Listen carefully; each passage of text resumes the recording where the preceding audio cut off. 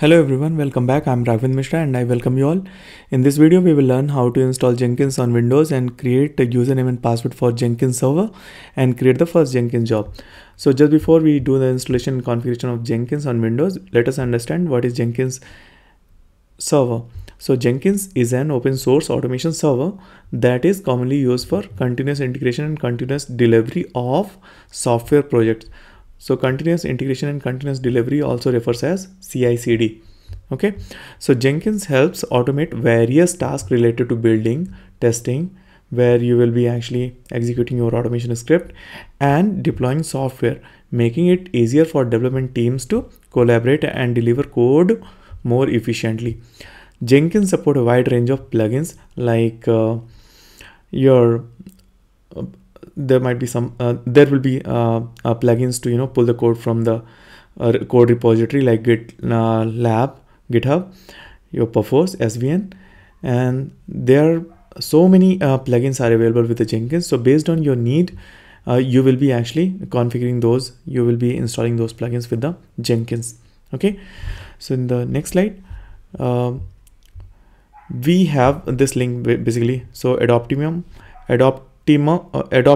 is the site using which you can download the OpenJDK, and all you have to do to have Java 8 or later, right, to have Jenkins installed and configured on your system.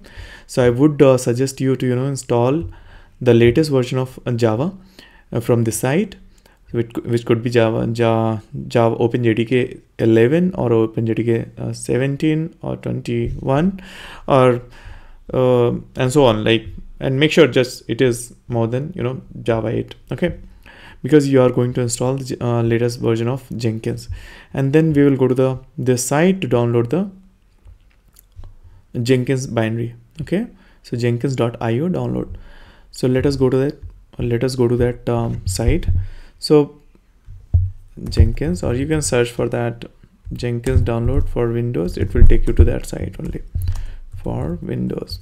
Okay, so you can go to this site and search for Windows option. So in this LTS, okay, I'm going to select Windows. So it will download the Jenkins binary. So let me see if I have already downloaded it.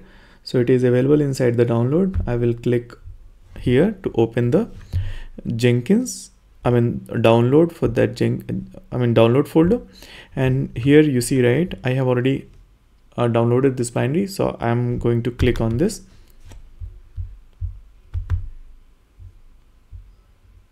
and just before that, let us see what is the version of Java installed in our system. So I will simply execute Java -version to see the Java version. Okay, so it is 17 OpenJDK 17.0.2. okay, so it is installed on my system. So let us go back to the installer, Jenkins installer. So I'm going to install Jenkins. At this, while creating the making this video, I'm just installing Jenkins 2.14.2. okay, version of Jenkins. I'll click on next. I will go with the default location. So I'm going to install Jenkins inside the program files. Okay, you can change the location if you want. Okay, so next is logon type. So if you are on the corporate network and the domain user, if you know, so you can choose to go with this option. Otherwise you can select this run service as local system. So since I'm going to install Jenkins on my Windows 10 laptop, okay, Windows 10, so I can simply use this run service as local system. Okay, and you can do port test if this particular port 8080 is free or not. So you can see it is free.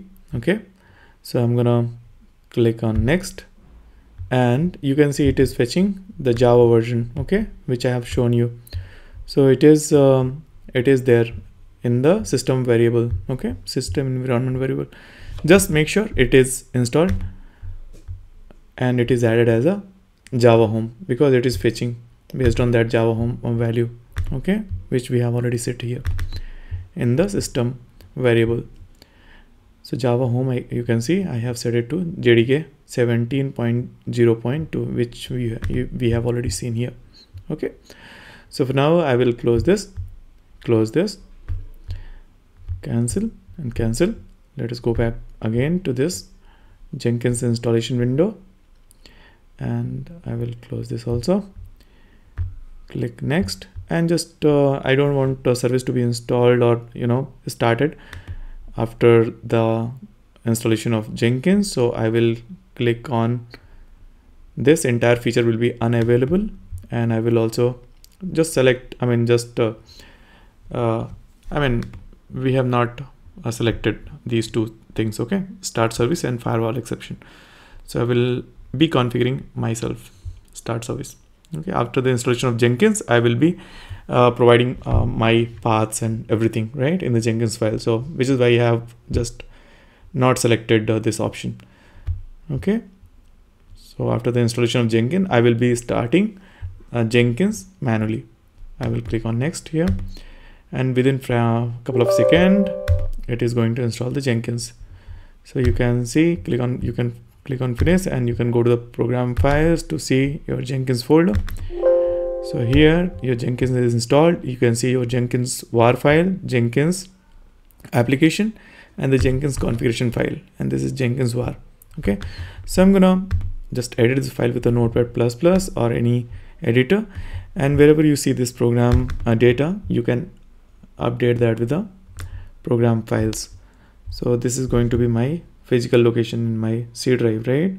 So where my Jenkins is installed and the Jenkins var file is present. So I'm going to choose this program data. I will replace this again.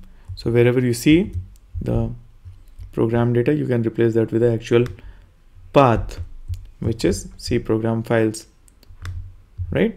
Because you have installed your Jenkins inside this, and here also. So inside this, your PID of the Jenkins PID will be stored also inside the Jenkins. Okay, once it is started, it will generate the PID, and that PID will be kept inside this Jenkins folder. I'll save this, and I will go to the services panel now. Okay, so let me see, let me start. So it is going to start the Jenkins. You can see it is started. Okay, it is running, and then I'll go to the browser. You can open Firefox, Edge, or Chrome. I have launched Chrome, and I'm accessing localhost 8080, which is the Jenkins URL and the port. So it is going to take time because it is the first time you're going to access the Jenkins. So just have little patience, and it will be done in a couple of seconds.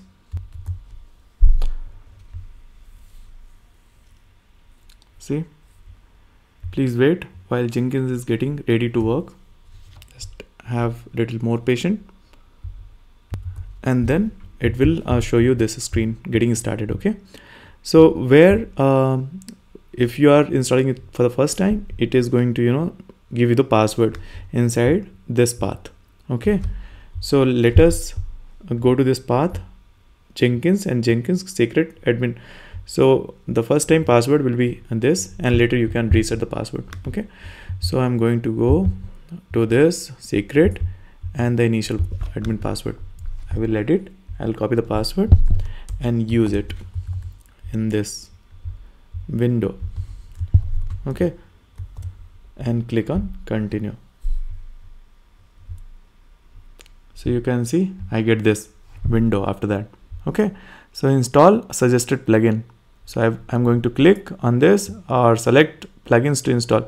So if you are installing it for the first time, you have to go with this, so that almost Jenkins will get those minimal set of plugins ready for you, okay, so that you can create Jenkins job and all.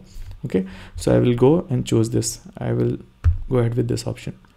So it is going to take time, so just have a little patience. I will pause and will come back in a couple of seconds. Okay,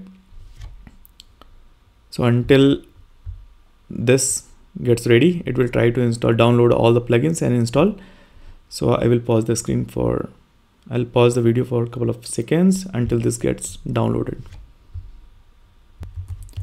So if you notice, Jenkins is installing these plugins: pipeline, git, LDAP, okay, folders, time, OWASP markup formatter, GitHub branch store, SSH build agents, mailer and Gradle, right? Credentials binding, everything for you, right? For the first time users of Jenkins server. Later, you can install more and more plugin based on your requirement.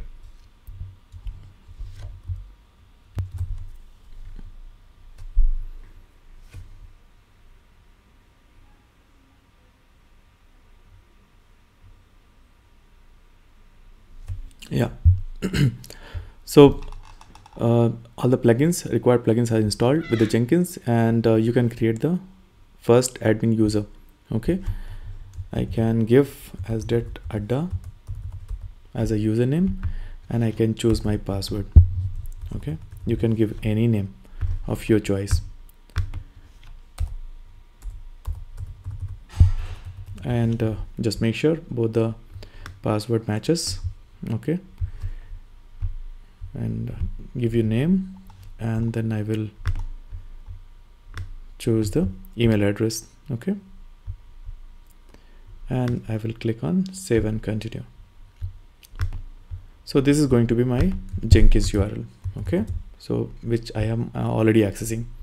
Okay, just remember your username and password. Save and finish, and start using Jenkins. Your Jenkins is ready now, right? Cool. So this is how you can install and configure the Jenkins and create username and password for Jenkins. And if you want to change the username and password, you can simply go to the manage Jenkins and go to the credentials and the add some more credentials here. How you would add, you have to go to this system, add domain, or you can simply create username and password. Okay, so right now I'll be using as datadata, which is my username. Okay, and this is my display name which I have entered. And now you can create a new job. Okay, so you can click on new item. That is how you can create a new job in Jenkins, or you can click on create a job. Okay, so whatever works for you. So I'm gonna choose, all right, first job, and I'm going to choose freestyle project. Okay, so this is going to be my first job, and I will create, and I will show you how to run it and how to see the console. If the job is successful, after the job is successfully built or executed, we should be able to see the result also, right? So for now, what I can do, I can go ahead with the build step. I can choose execute Windows batch command, and here I can give some Windows command like echo. I can type this is my first Jenkins job, and I can give date and timestamp also if I want. Okay, going forward, I will tell you like how to execute your automation script from the Jenkins. Okay, how to write, how to give how to execute your and command and other things, right? I'm going to teach you all this. For now, I'm going to print this. This is my first job. After the execution of this job, I should see this in the result. Okay, so for now, click on apply and save it. And now your job is ready. You can see your job, you can see your dashboard, and this is your job. Just click on your job and build now. Okay, and if there is nothing wrong with your job, it will be complete and you can see this green and success, right?